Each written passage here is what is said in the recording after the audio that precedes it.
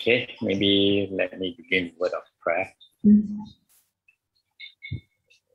Father, as we look at the world around us, there are so many changes, so many uncertainty, whether be it civil war or politically unstable situation. Yet, Father, we thank you for Singapore. We thank you, Lord, that even as we are fighting the pandemic, yet, Lord, we know that we all have a role to play.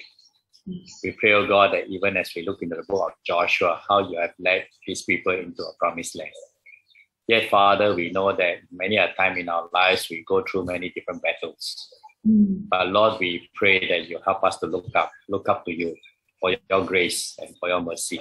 For this we pray and commit ourselves to you in Jesus' name. Amen. Okay, today we are into Joshua chapter 11, verses 1 to 23.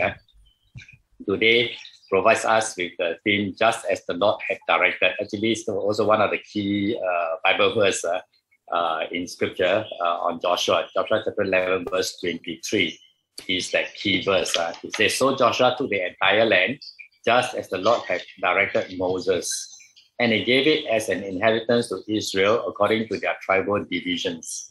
Then the land had rest from war. Right, this is significant. Then the land had rest from war. So today here we see that there's still strife within the claiming of the land. From Joshua 11 verses 1 to 11, we see that they are overcoming huge odds against their enemies. So here Jabin, one of the guys, organized an alliance of dozens of northern kings. He was a foreboding army that would cast fear into any heart. So you can see these are fierce people in any way. But God assured his people that by the next day, the huge army would be handed over. They had to fight them and would defeat them completely with the Lord's help.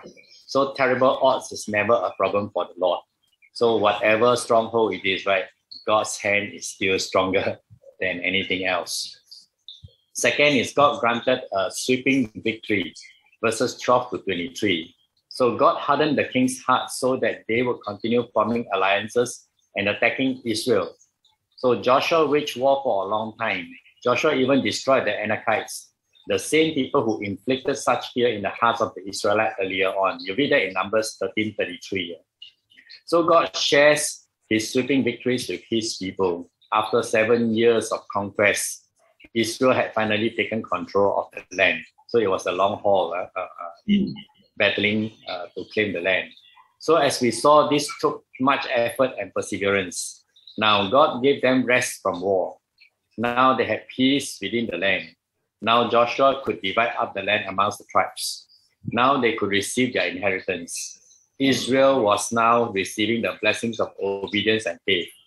And God had fulfilled all of his promises to them.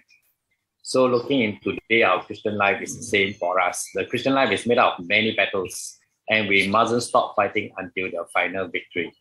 The Christian life requires perseverance. Like the Apostle Paul, we must press on to completion. We are not yet perfect.